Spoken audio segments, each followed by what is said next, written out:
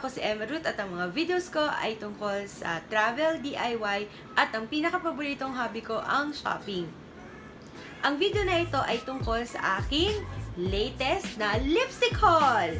I will be featuring 3 brands, namely Maybelline, Advance at Colorpop. Ang dalawa doon, which is Maybelline and Advance, are widely available in your nearest mall, while Colorpop is only available online. So kung interesado kayo, please keep on watching. I have here 7 colors to show you. 5 sa kanila liquid lipsticks, 2 hindi. These are widely available in your nearest malls, while this one is only available sa mga online shops. I've come to realize na kapag bibili tayo ng lipsticks, it's not enough to get yung mga swatches sa kamay. It is always best to try it on your lips. Before proceeding with the swatches, a few tips muna when buying lipstick. Number 1, huwag kayong magbe-base ng decision nyo sa kulay ng swatch sa kamay.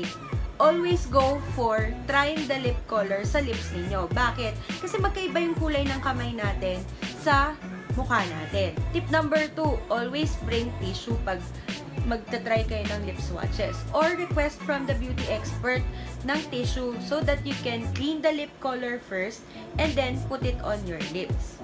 Tip number 3, kung wala naman kayong mahagilap na tester, you can always make use of Google. Maghanap lang kayo ng mga forums na pwede nyong pagtanungan kung ano yung itsura kapag ginamit na yung lipstick.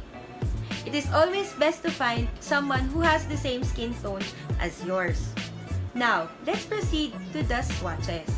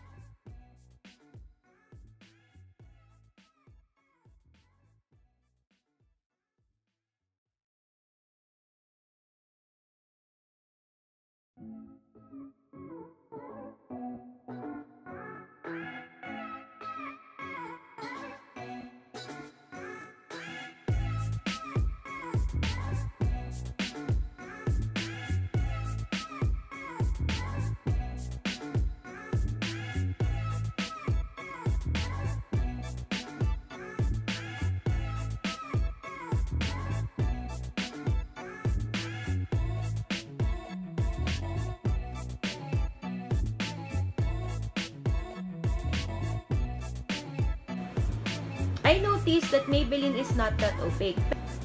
Pero gustong-gusto ko yung pagka-glide niya sa lips ko.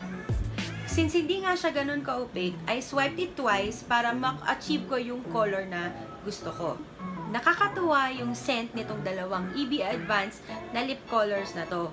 Naaalala nyo ba yung Panda ballpen na mabango? Ganun yung nare-remember ko nung ina-apply ko to kanina. I prefer the soft cinnamon kasi mas malapit siya sa red.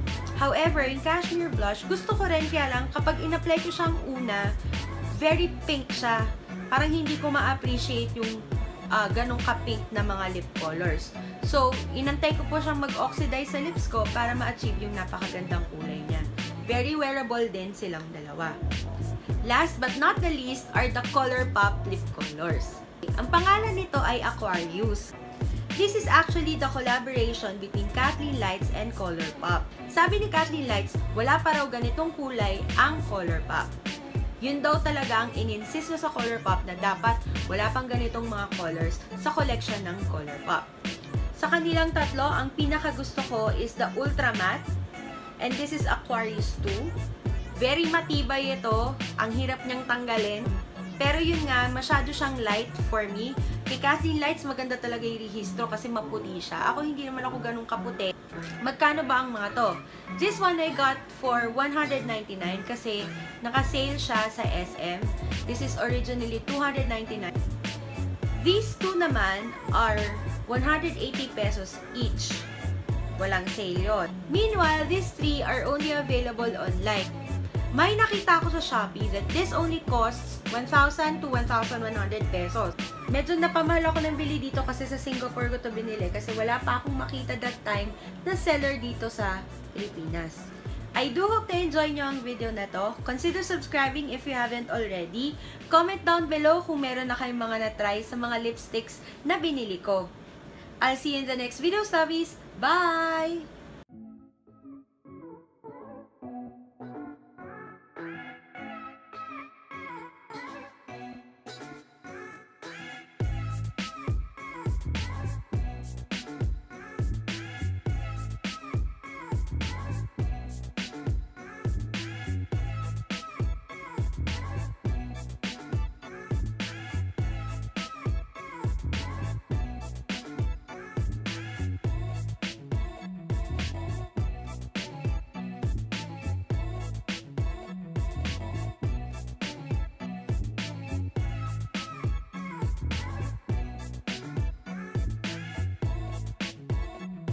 I'll see you in the next video, Loveys. Bye!